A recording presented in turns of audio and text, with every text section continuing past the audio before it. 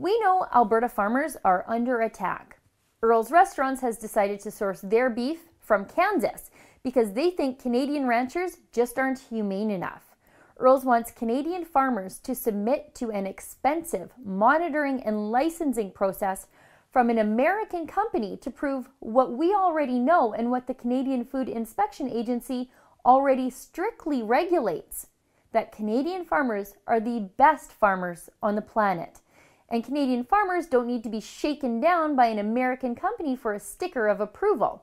Now you can see my story about this and sign my petition I'm hand-delivering to Earls head office at boycottearls.ca. And Alberta politicians have come out in defense of Canadian beef producers. Conservative MP Jason Kenney tweeted that Canadian beef is produced humanely, is locally sourced, and employs thousands of Canadians. Wild Rose leader Brian Jean tweeted that he was disappointed to see Earls move away from Alberta beef. Jean also said that Alberta farmers work hard to produce the best beef in the world. Wild Rose Shadow Minister of Finance Derek Fildebrandt is stepping it up a notch. He's going on a beef diet for the next week. Progressive Conservative interim leader Rick McIver tweeted to Earls that he will no longer be eating there. That's great. Wild Rose Shadow Minister of Agriculture, Rick Strankman, who's an actual farmer, had this to say. There are so many ways that Alberta beef producers strive and do their very level best to produce the safest beef that they can. And from the Federal Inspection Agency on down to local methods that they use on their farm and ranch operations to produce the safest beef in the world, I find it completely unrecognizable that a Alberta-born company would come to a trademarked situation. If you read the fine print of this certification that they have, Albertan beef already meets those standards in many ways. And to be importing beef from a country where the dollar is worth more than here, I simply cannot understand the business sense of it happening. It's frustrating. Now that's a lot of people on the side of Alberta farmers. Now what about that premier of ours, Rachel Notley? Now's her time to shine. She's had an awful relationship with farmers after Bill 6. Surely she would jump on this opportunity to repair that fractured relationship. You'd think Notley would come out swinging. Well, she didn't.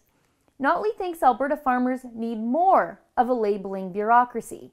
As reported in the Calgary Sun, Notley urged a roundtable on organics. Does she even understand the issue? Being certified organic has absolutely nothing with the issue of treating an animal humanely. Either Notley doesn't know anything about farming, which could very well be true, or she thinks Alberta farmers may actually be inhumane in their treatment of their animals, but she just doesn't have the guts to say so. I think I might actually be right on both counts. Rachel Notley said in a teleconference from Washington, and I quote, "There's no place in the world you can get more tasty beef than in Alberta," end quote. Notley then said that she hoped a national roundtable on certification of organics swiftly develops a certification process, and I quote, "that confirms what we all know to be true, that Alberta produces great beef and that it's the best meal you can order in any restaurant," end quote. Now, did you notice something there? She couldn't bring herself to say that Alberta farmers are humane. She couldn't bring herself to defend Alberta farmers. There was never an argument that Alberta beef was produced less than tasty. Why does Notley think that this was the concern, that Alberta beef just isn't tasty enough? Premier Notley, Earls is not looking for a certified tasty designation. They want a certified humane designation. And what a weak defense of Alberta farmers when they are under attack this way.